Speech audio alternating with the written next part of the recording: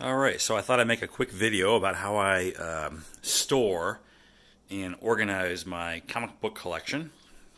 And I've got a few things I've laid out here on the island. First off is for all my books that are raw. A few years ago I moved to the E. Gerber Mylar product. Now, to be quite honest, you probably don't need Mylar for the newer books, but definitely for the older comics that were printed with that newsprint type of newspaper page type material. So, but I'm doing everything across the board with the Mylars, because one of the things that's recommended is if you do use the poly bags and the so-called acid-free boards, which aren't necessarily acid-free, you should change them out every like 7 years or so, is sort of the unwritten rule. So I don't have time for that. So I just figure I'd nip that in the bud and go Mylar 100%. And so I go with E. Gerber. And when I got into this a few years ago, I was a little bit of a noob, and I purchased current size Mylites with current size boards. I purchased standard, and then I purchased golden age and silver, which are combined, because I had some silver age comics, I had a lot of bronze age stuff for the standard size, and I had a lot of current comics. But the long and short of it is, actually the standard size will keep silver up through modern age just fine. And so it also keeps things simple when it comes to ordering. One of the things about these is the shipping expense is a bitch because of how heavy the boxes are. And these aren't cheap to begin with because they are archival products. And I mean, just for reference, I think my last order I got 300 bags and boards. Anyway, it came to like $100 or so, $110, but the shipping was like another $40 on top of it. So yeah, just keep that in mind. And there's a minimum order with E. Gerber as well. There used to not be, but when I was talking to them on the phone, I guess people would call an order like 50 or 10 or something like that. So to make it worth their while, they wanted people order in bulk. And so that's what I do. It's fine. It just means I don't order as often. And so I use the Mylite 2. These are the standard size. And there's the part number there. Right? 725 M2. I'll write down here. Right here. And again, these will accommodate Silver Age up to Modern Age comics. And then I have the halfbacks. Now, I do have fullbacks for more significant books that I have bagged and boarded. So it's a little bit more protection, a little more rigidity for the book when I store it in the comic box. And as far as comic boxes go, I use BCW. This is part of the comic book house where it's like a shelving system that you could actually take and remove these from different levels, so it keeps it convenient. In the old days, I would have to unstack boxes to get at a box at a lower level. No more with the new BCW comic house.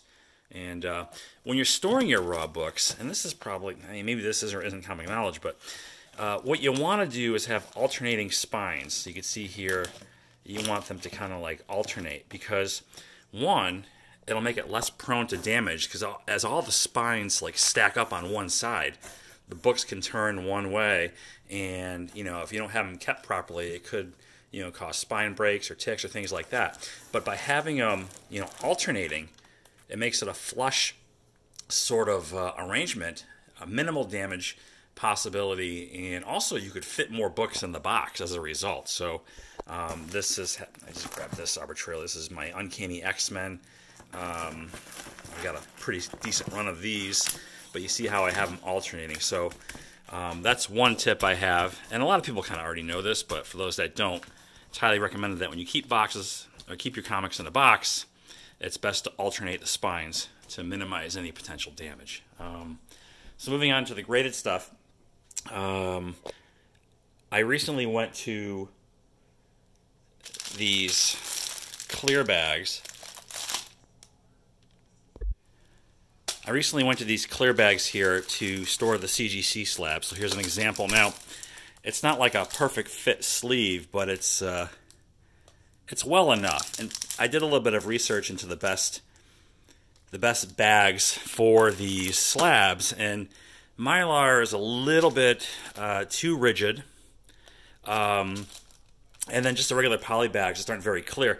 This is a company called Clear Bags, and I found this I'll just kind of zoom in here on the part number.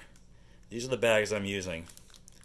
And I'll link all this stuff down below to make it easier. But another YouTuber was talking about different bags for storing slabs, and he found this was the best combination of value and clarity and protection, and I tend to agree.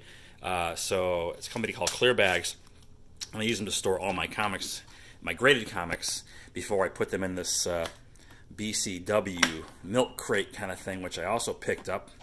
If I could just open it, it's a little bit, it's got locks on it, so there we go. And I keep my books in here, graded. And I'm going to need another one of these for sure, because I got a bunch of books at CGC right now that are going to come back over the course of the next month or two.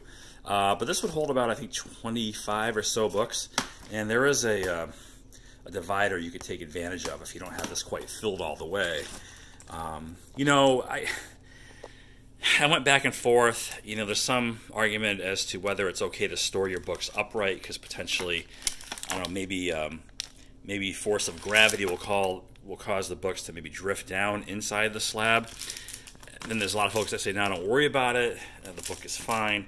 You certainly don't want to store them. I mean, you could stack them, but you can only stack them so high before then that becomes an issue. Yeah, so I decided, okay, whatever, I'll just go with the flow and store them upright for a combination of, I guess, just space and ease and that sort of thing. So this is the BCW. I'm not sure what they call this, but again, I'll link it down below. But yeah, that's how I'm storing my books. And just a quick recap. E. Gerber, I go with the standard MyLite, the M2, and the halfback for all my raw books. And for the occasional higher-end raw book, I'll go with a fullback. BCW storage box. It could be any storage box that's designed for comic books, but the one tip I have, as many other comic collectors do, is to, when you place them in here, again, alternating spines, like I have here, to not only maximize storage, but also to minimize any potential damage to the spine or the book itself. The clear bags for the CGC slabs, and here's an example, like I said. Again, not a perfect fit, not like, you know, all our PSA slabs and the perfect fit, superior fit sleeves. It's a little bit sloppy, but not so much that it's, you know, unbearable. And then the BCW CGC graded comic crate or milk box, whatever you want to call it, and that will do it. So yeah, just a quick FYI on how I'm doing stuff with my comic collection. Thanks for watching.